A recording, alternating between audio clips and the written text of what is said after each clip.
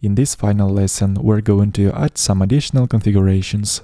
I prefer sidebar to have the same color as editor color. So let's get back to that color customizations object where we define overrides for colors. And in here I'm gonna add another entry with a name sidebar background and assign particular color for the sidebar. And after saving the changes, the sidebar color will be the same as the rest of the interface. And please note that I have added this entry into the nested object that is assigned to the key that corresponds current theme name. And that means that this sidebar color will only be active when the theme with name Aura Dracula Spirit will be active. Alright, let's continue with the remaining settings.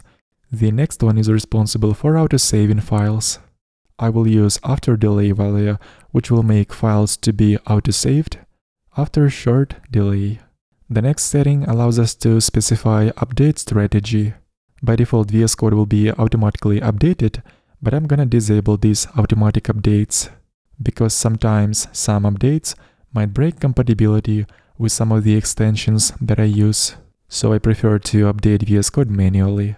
And the last setting is called extensions, ignore recommendations.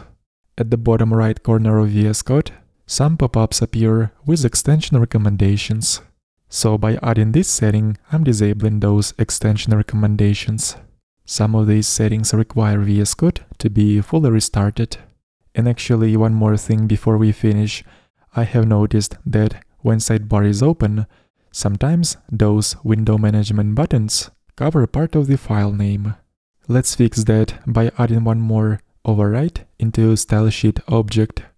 I'm basically going to add horizontal margins to the block with a file name. Let's save the file, agree with all these confirmations, wait until vscode restarts, and let's check it out. I'm gonna open up sidebar once again, and this time, as you can see, file name is fully visible. And that's about it. This is our final configuration file. I'm also going to apply auto-formatting to this file. For that, I will use Prettier extension. In the command palette, I'm going to run format document with and choose Prettier option. And this is the final VS Code look. After using it like this for some time, there is a high chance that it is going to make you use keyboard shortcuts much more. And with time, it will become a habit.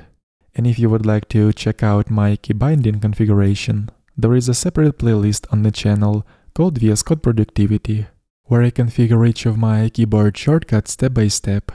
And for people who use Vim from within VS Code, there is another playlist about VS Code new Vim extension, where I show my configuration of this extension in details.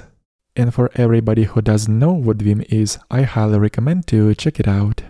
Link to the repository with the final configuration file, as well as links to all those playlists that I have mentioned in this video, I'm going to leave in the video description.